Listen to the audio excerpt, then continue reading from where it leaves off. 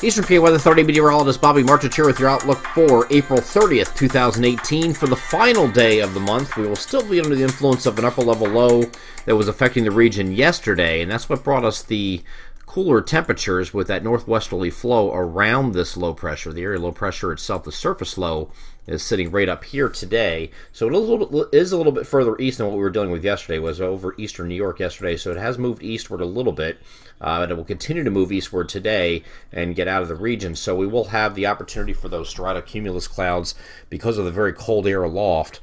That will allow the temperatures to remain in check today. Now, I don't think it's going to be as chilly as we saw yesterday. Probably about 8-10 degrees warmer actually than it was yesterday in many places.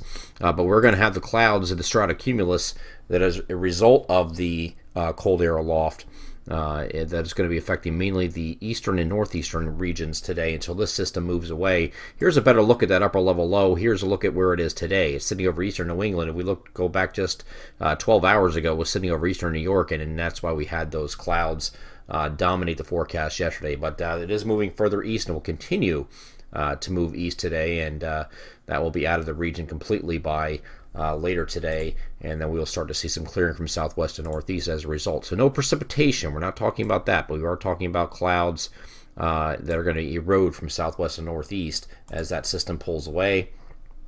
And then we're going to start seeing moderating temperatures because we have this high pressure off the southeastern U.S. coastline is going to be taking over for the next couple of days, and we're going to get a surge of warmth, and a big surge of warmth. So by the time we get to Tuesday, we are well into the 70s, nearing 80 degrees in some locations. Southwesterly flow around this high pressure, which is sitting right down here, is going to park itself there with that big ridge forming over the eastern United States.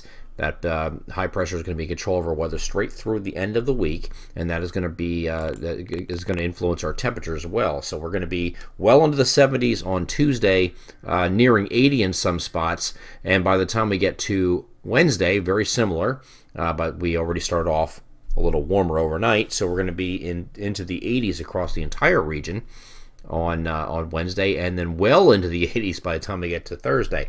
Now, there will be an opportunity with a warm front off to our north. There's a warm front that's situated off to the north here, but there could be close enough that areas north of that line could get into some precipitation, maybe a quick shower, and that would be mainly across the northern areas. So I don't think you get quite as warm as the rest of us across the far northern tier on Thursday, but areas that are south of that line are going to get well into the 80s and maybe approaching 90 degrees in some areas right around here.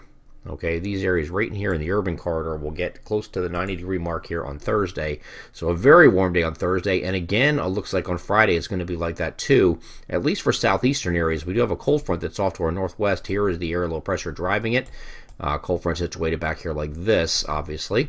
And ahead of it, you'll have an opportunity for some scattered showers and thunderstorms. But areas south and east, you can see it doesn't even really get here. This is by the evening.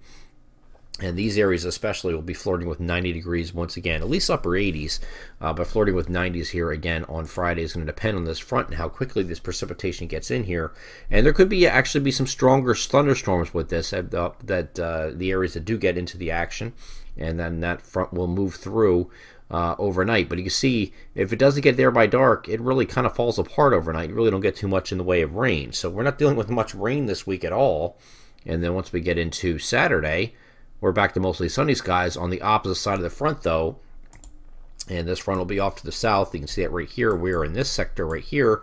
And that means we're going to have mostly sunny skies on Saturday and Sunday with temperatures in the 70s on Saturday. And then once we get to Sunday, we're expecting temperatures to lower a little bit, but maybe upper 60s to low 70s for high. So it's still not going to be too bad. This is going to be normal for this time of year.